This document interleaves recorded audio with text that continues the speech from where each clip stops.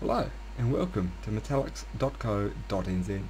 My name's Alex Telford and today I have another tutorial in these little quick tips that I'm releasing at the moment, and that is using the to sphere function to make circles.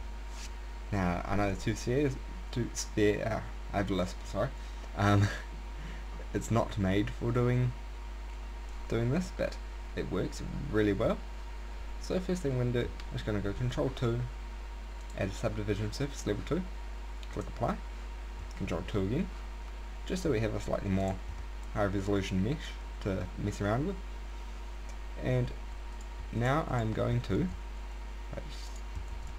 go face select. Let's just select these faces, let's just escape, scale it down, extrude it in a bit more.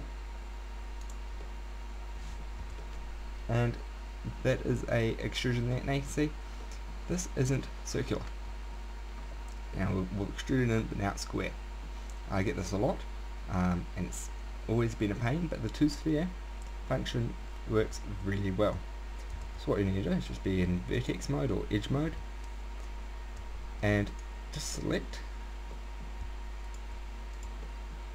all the way around, not the center vertex. You select the center vertex and do it, it's going to mess up like that. So what you want to do is just select the perimeter, go shift, actually the reason I turn on my keyframe, there we go, shift alt S and press 1 just to go all the way up to 1, and now let's select the next edge left out, shift alt S1, next one, shift alt S1, and of course this one out here as well, S1. And now you can see we have a not quite the best looking thing, but it works.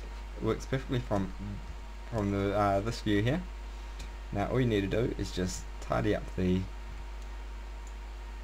edge work along there just by bringing it out a bit.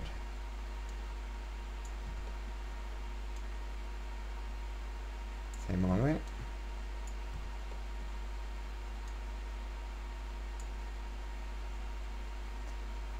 And actually let's just use that same tool again. So I'm just gonna have a little cough. Alright, my bad. Alright, selecting that middle one there, 3 in middle view, then the side view. Let's just select all the way around there. Shift alt S1. Do the same with this one. Shift alt S1. Oh, Shift alt S1. There we go. And now you can see that that's looking much nicer. Now you can fiddle around with things. It doesn't give you a perfect result, but that is usually perfectly fine. I mean, you're just looking for a better result, aren't you? I mean, something that works a little bit better than just doing it manually. So that's it for this quick tip, how to make circular extrudes, or I don't know what I'm going to call this, something along those lines anyway. Yeah, there we go, that looks like a golf tee, doesn't it? Yeah. So there we go. That's all I needed to do. Now it looks fine. Okay, anyways, moving on. So that's it for today. My name's Alex Telford. Hope you learnt something, and you are on metallics.co.nz.